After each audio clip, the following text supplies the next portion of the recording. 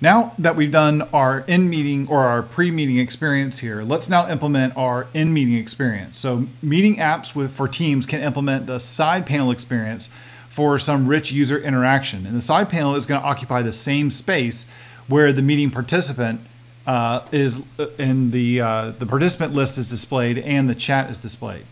So you can use this area to provide a user-specific experience during the meeting that's specifically related to your app. So now, let's update the meeting app to display a different experience during the in-meeting with the side panel. So what I'm going to do is go back to our tab that we have here. And before we update the meeting experience, I want to add some additional code to our existing right before or right after our toggling the stand-up topic status. So that is right here. So let's go ahead and add this code in. Now, what this code is going to do is it's going to toggle the status of the topic to indicate if it's been presented or not. We're going to use that during our in-meeting experience. Now, the next thing we'll do is we're going to add in a utility function to create our in-meeting experience. So we've already got this pre-meeting experience set up. So let's go down. We don't need to use this one right now. Let's go ahead and let's add a new one here. All right, so what is this code going to do? This code is going to take a look at all the topics, and what it's going to do is I only want to show the topics that have been approved to the current user if they're an attendee. But if they're an administrator or the organizer of the meeting, then I want them to see all of the topics. So in this case here, if they're the organizer, then give them all of the approved topics. Otherwise, only give them the approved topics that they were the specified presenter of. And then I'm simply going to sort those topics out. Now we're going to implement the user experience.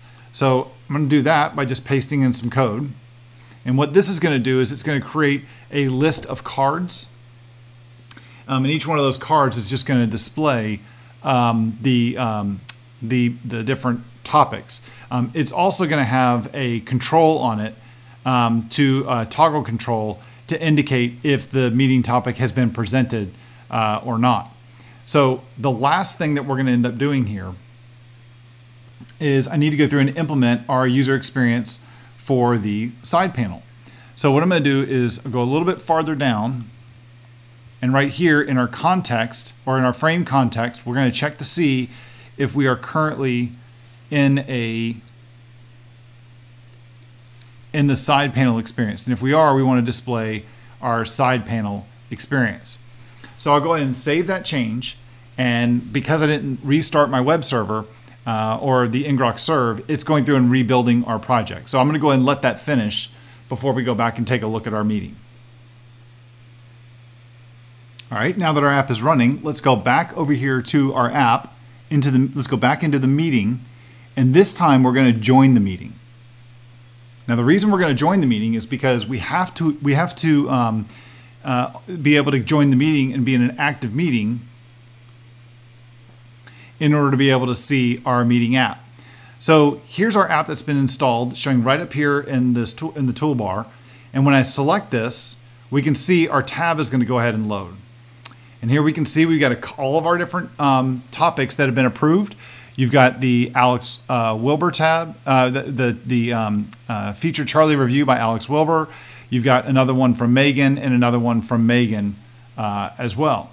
One of the things I can also do is I can come over here and I can select one of these different toggles, and this will show that all of these different topics have been presented. Or let's go ahead and let's just toggle a couple of them on and off. So now what you can see is we've now created our a conditional experience in our pre-meeting experience that the meeting organizer can see with some additional controls to approve some of these topics. And then we also have our stand-up agenda is showing in the side panel as a different tab as well. We can still see, even once we leave our meeting as well, I can still see that the pre-meeting experience is still there, right? We haven't changed that. We'll see how to do that in a new demo.